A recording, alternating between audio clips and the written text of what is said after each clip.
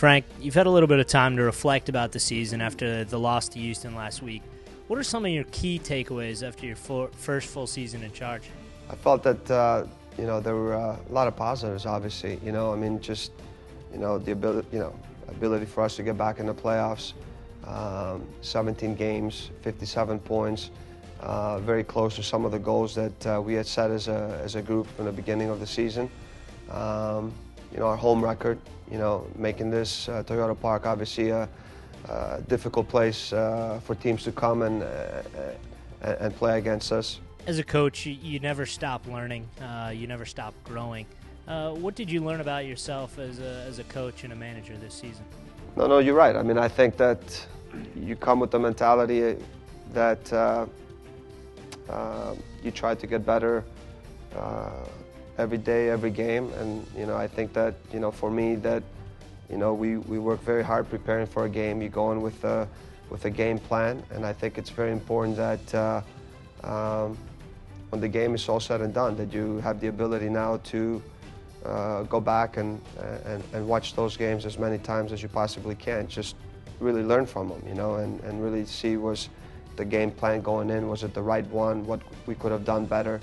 And I think those are the things that I do all the time and we do as a staff, because I think that gives us the ability to learn. Is there one thing that you were especially proud of, perhaps the home record at Toyota Park? Yeah, I think the ability for the team, to come back and have that kind of character and determination in games or moments where we've been behind, and to see a team that never gives up. I think those are a lot of wonderful moments, but some moments I think that you look back and you just we're not so good, that they make you wake up throughout the night and put the tapes back on and keep working to become better. I think that's what it's all about. Good moments, bad moments.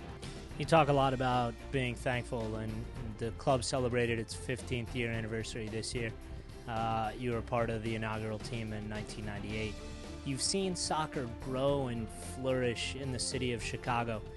What are you looking forward to for next season? The consistency.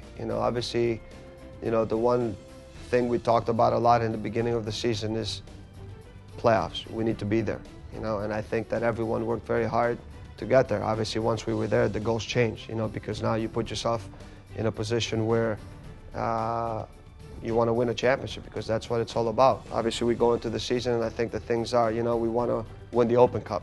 We want to be in the playoffs. We want to win the championship. Supporter Shield, all those, big picture goals are there, and that's what we work very hard to achieve every day. And we want to make sure that we bring players with that attitude, that kind of drive. Guys are willing to make the sacrifices throughout the year for the success of the team, And I think we brought a lot of good pieces, and now it's just making sure that we work just as hard, and making the right decisions and making the right choices with the players that we bring in and feel the same way, so we can that continuity can continue and help us take the next step.